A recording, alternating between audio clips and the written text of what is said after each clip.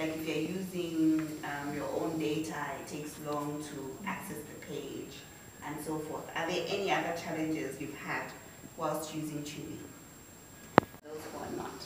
Yeah, and we also have a partner organization in Zimbabwe called Say What. And Say What does more on the ground.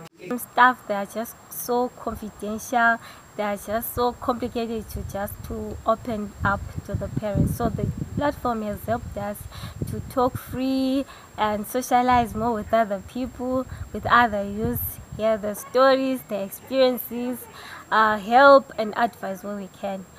In many instances, when I get to have trouble, even if it's at home, at school, at work, or anywhere where I get a challenge and I need someone to talk to, and maybe the advisors, they seem to be far, what I can do is just pop on to TuneMe, go to their website www.tuneme.co, and then I then ask what I want to ask, and they give me the answers.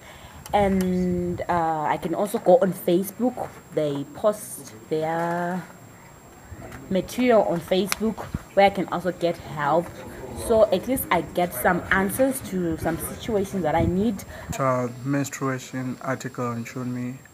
I did more research on the subject, and then after doing the research, my friends and I discovered that the girls in rural areas using clothes, newspapers and waste cow dung to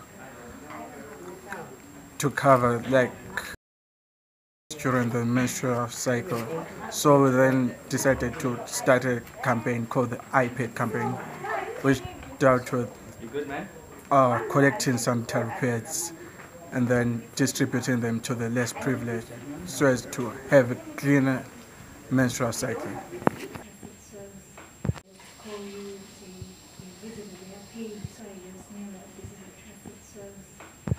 I just passed by it, and the second time I